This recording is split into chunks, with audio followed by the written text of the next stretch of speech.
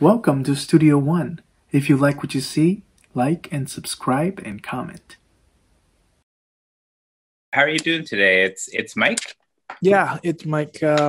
Pretty good. I'm kind of feeling FOMO from the sun. It's a perfect Oh day yeah, out. Yeah. I feel you on that one.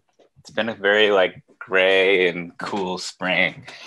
I was researching you, and I really like how one of your Instagram is PP online.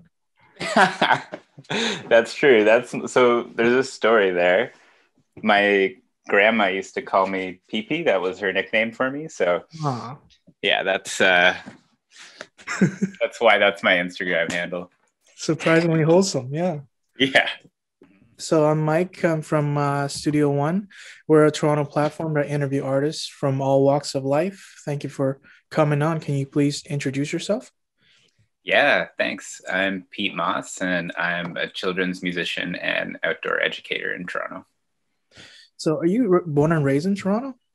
No, I was born in London, Ontario, and Mm. then I grew up in Kitchener, Waterloo, and I moved to Toronto in 2011.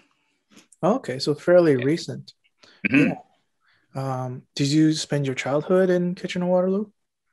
I did, yeah. I grew up right on the border of Kitchener and Cambridge. I went to high school in Cambridge, Ontario, in a small sort of town within Cambridge called Preston. Mm. Mhm. I mean, I guess all we know about is just like trips to see Shakespeare. That's all Yeah. we know about Cambridge, Toronto kids. Um, was it like a small town, or well, it doesn't seem like a small town. So I think you're thinking of Stratford, which is close by to Uh, Cambridge. But Cambridge has like a similar vibe.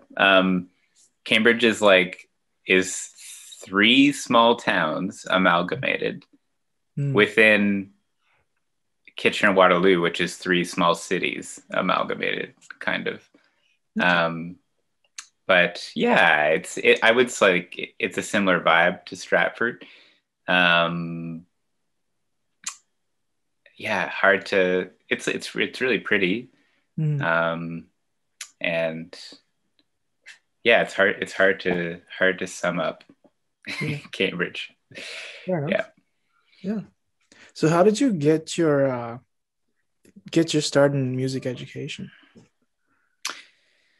So I was on a path of working with children, um, and I became an outdoor educator around 2014.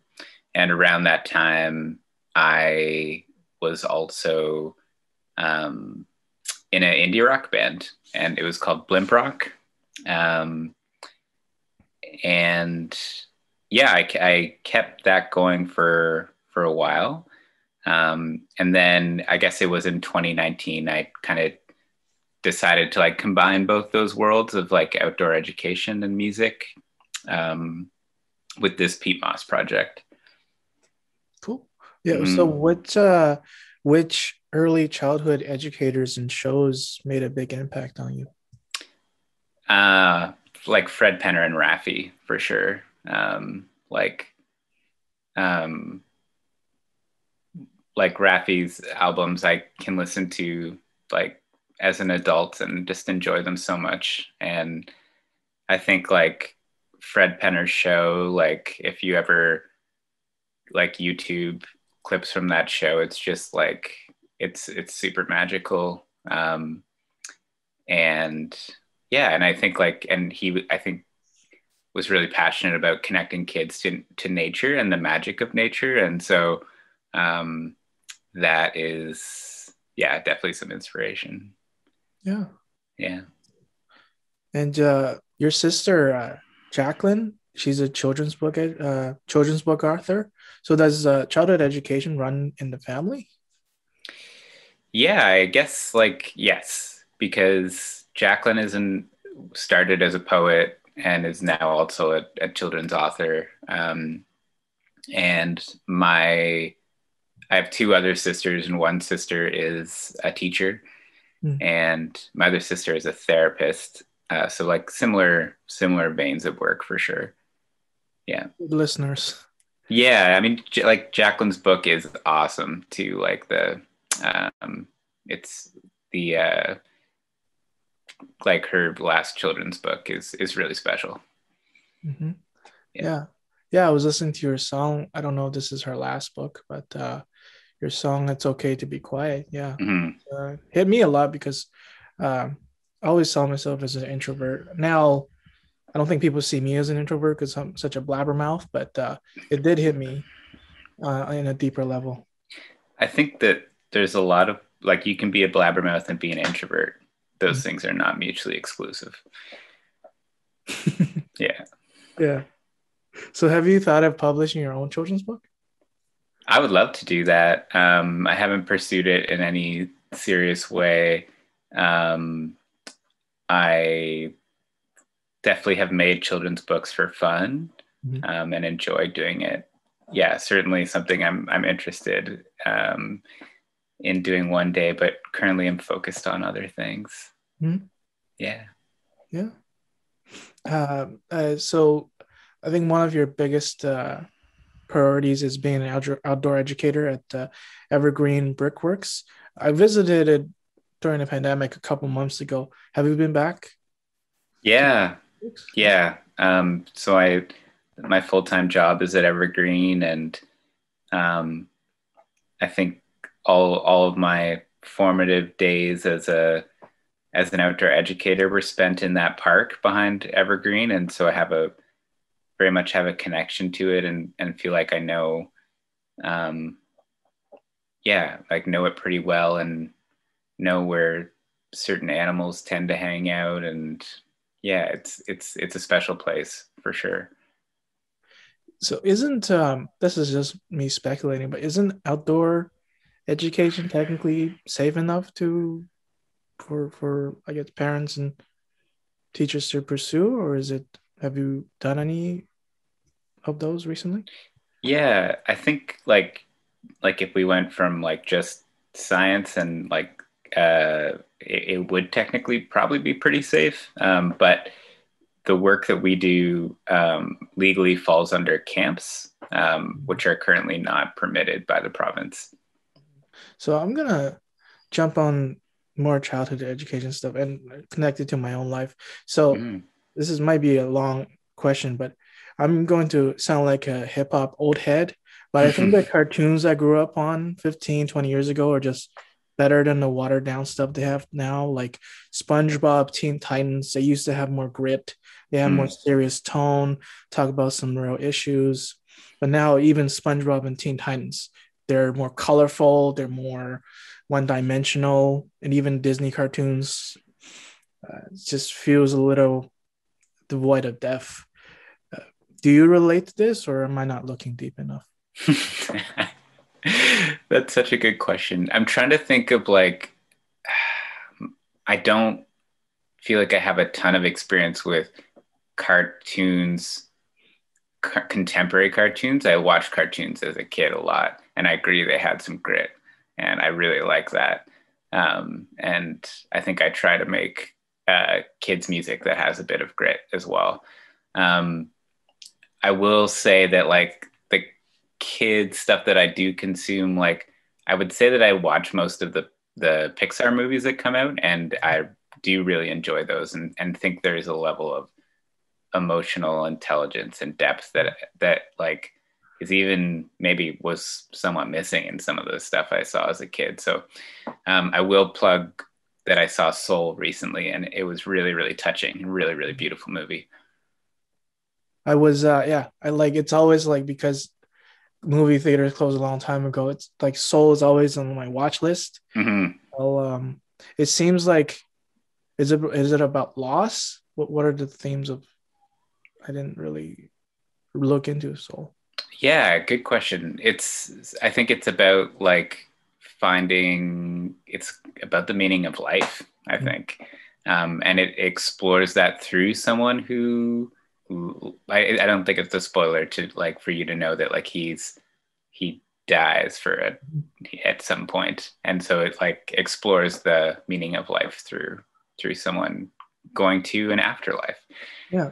Yeah. So I guess the movies and the I guess the slightly older children's uh, films and television. There's still good stuff out there. You just got to at the look at the right places, I guess. Well, yeah, I mean, I at least know there's that good thing and some maybe some other good Pixar movies, but I also don't want to invalidate what you said because I think that there is some truth to it. Yeah. So as I get older, I realized that the effect my parents' parenting had on me. I believe children can be taught important lessons like personal finance at a really young age, and I think they can grasp advanced concepts. So, what are the most important lessons children should be taught today? Oh, wow. I love that you said personal finance. I think that on a personal level, that is something that I so badly wish that I was taught and still need to be taught. um, yeah, I think that's really missing. I think um, like relationships and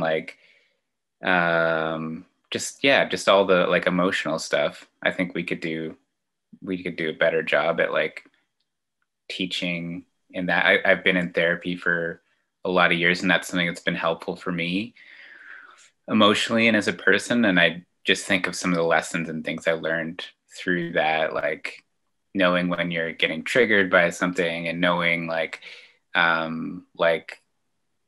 when, um, I don't know, like when, like how to like think about the things you've done and knowing that things in the past can stay with us. Like those are things I did not really grasp growing up or understand. So that would be great.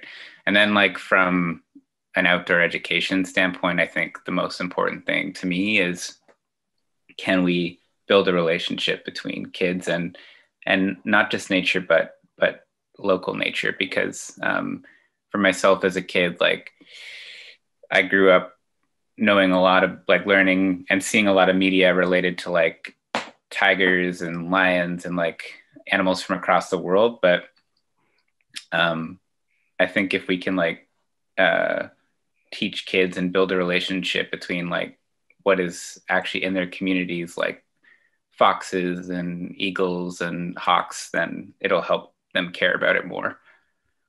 Yeah, yeah, that's a really great answer. Yeah. So I realized in recent years, a lot of children's behaviors come from mirroring their parents, myself included. So is educating and healing the parents just as important as educating the children?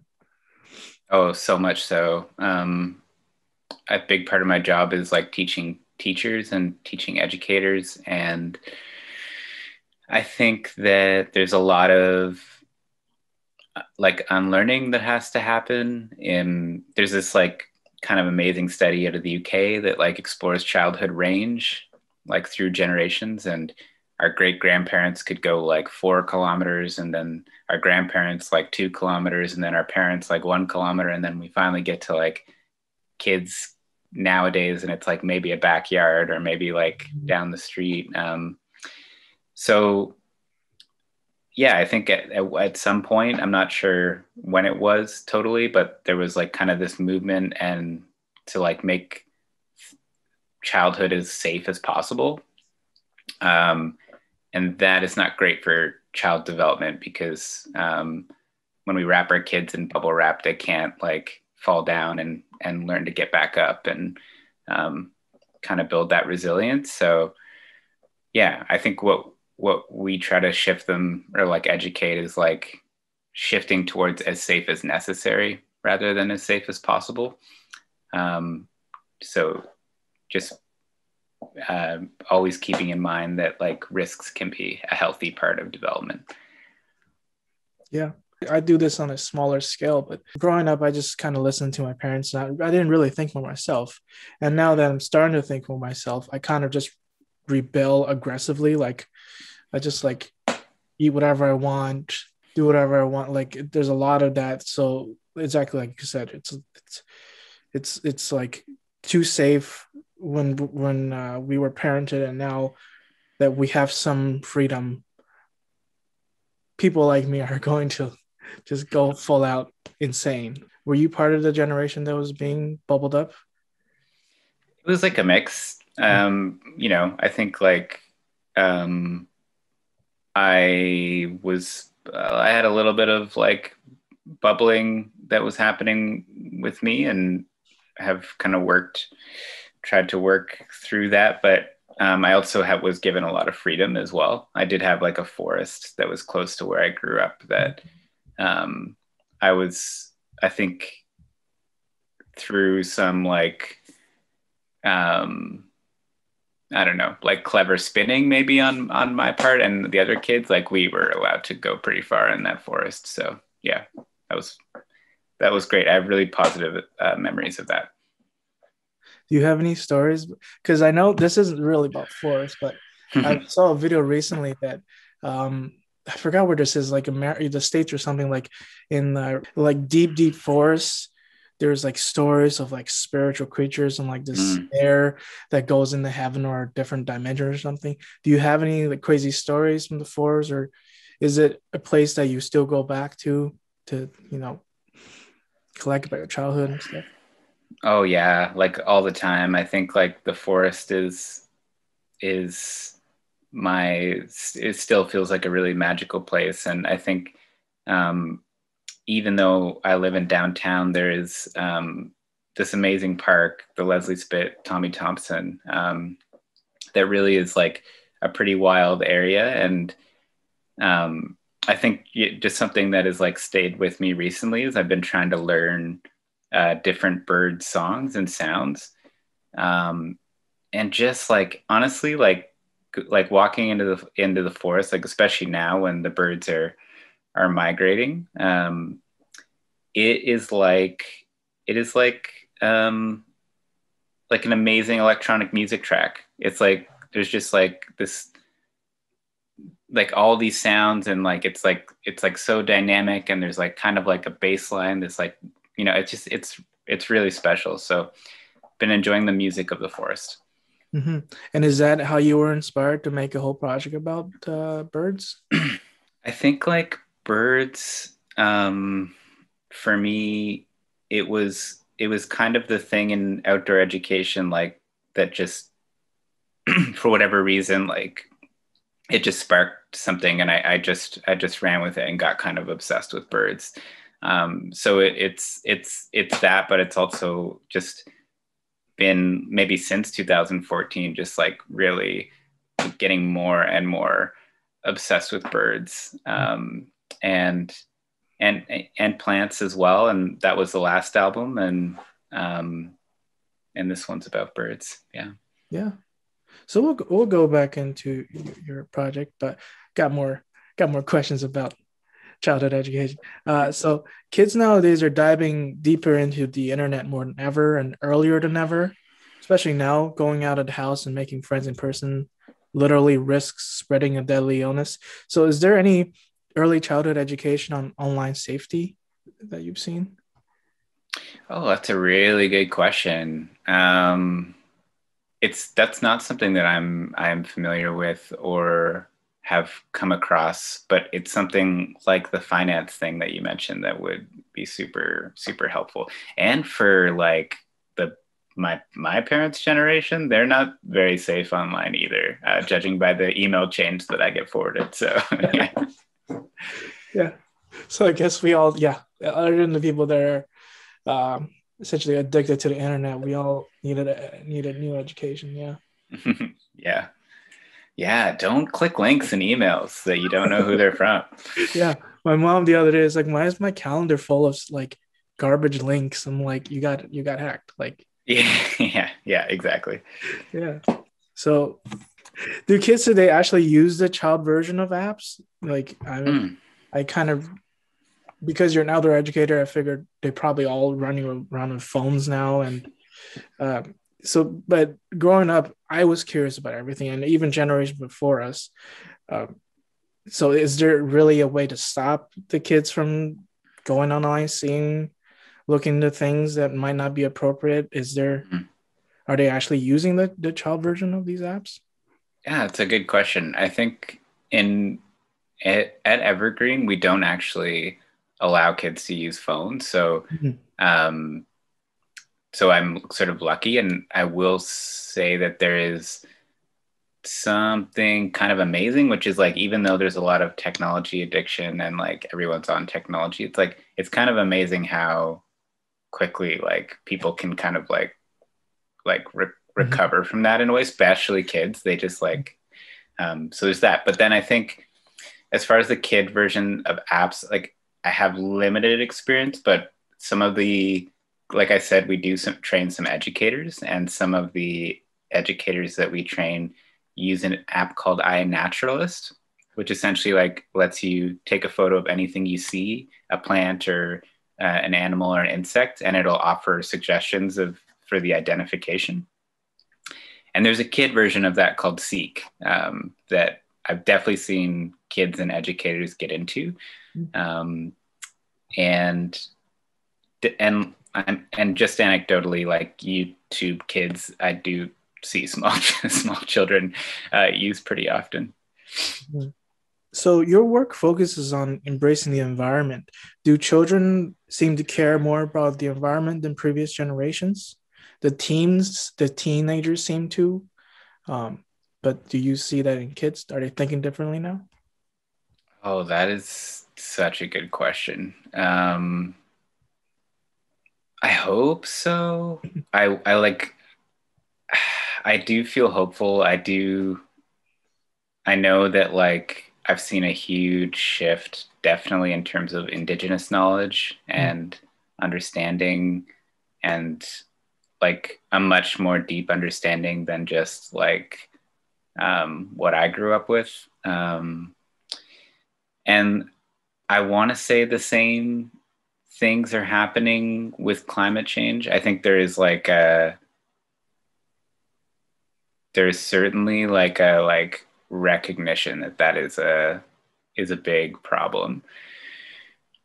I think what I'd love to see more of, and I don't necessarily know the answer as to how we go about that, is like often like kids are quick to sort of be like the solution is like renewable energy, or this like something like that, when I would love if we could like somehow empower them to think about it a little bit more like systematically. Like climate change is like really complicated, and it's linked to like thousands of things, and we can't just like solve it like that. So how do we actually make like systematic change in society?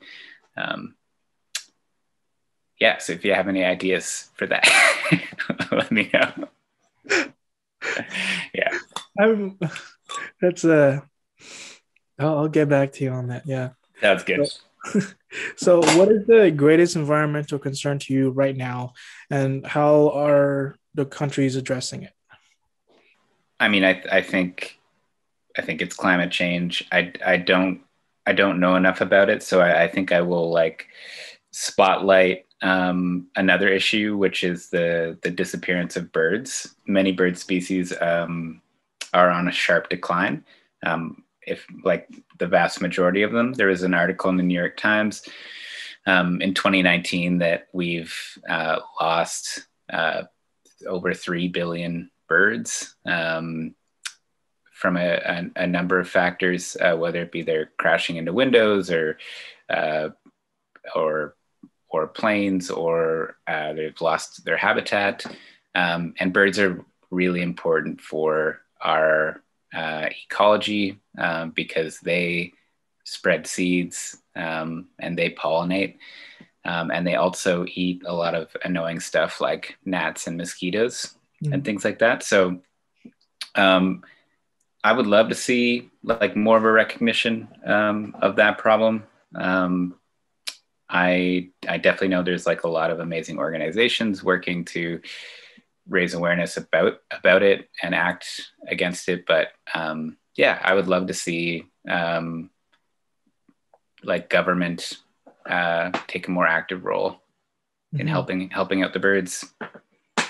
Yeah, because so I guess several years ago now, the bees were a huge concern, essentially globally, and that caught the attention of a lot of different people. And from I guess anecdotally, it has recovered the bee. I'm not sure how the bees are doing. My instinct is that it still remains a problem, and that it's one that might also be linked to a lot of different things like climate change. So yeah, we got to mind our birds and our bees, Mike. Yes. Right. Yeah. So I really like how calm and stylistically matching the animation videos for Sting, Nettle, and Dandelion. How did that collaboration come along with you and the animator? Yeah, so I went to high school in Cambridge, Ontario, with a fellow named Parker Bryant, and he is animator. He always drew growing up. He was always a painter, always drawing funny stuff and showing it to me in class. And yeah, so he's now a professional animator. He works on a show called Total Drama Island, which I think now is like Total Drama Rama on the Cartoon Network. Mm. So I'm very lucky to have access to his animation skills at a discounted rate, which is very generous of him. So yeah. Sweet. Yeah, I think I've seen clips of that show. Yeah. Like me and my friend do sometimes fantasize about working on like Adult Swim or something because we're Oh both, yeah.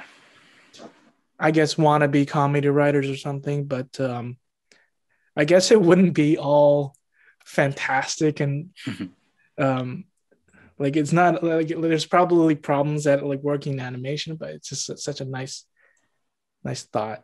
Yeah. Yeah. Definitely like it sounds like it gets stressful sometimes. And you're interested in being a writer and not an animator. I think I'm a little late to. I don't think Oh, I'm a it's little late, never but never too late, Mike.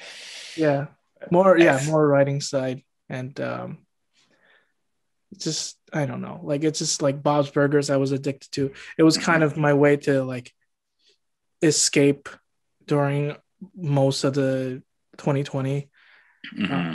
and yeah, animation is just like a different world. It's just like a total total escape, and it's just so Mm-hmm. important, I think, to people. Yeah, There's a lot of good adult cartoons these days as well. yeah, Mm. yeah.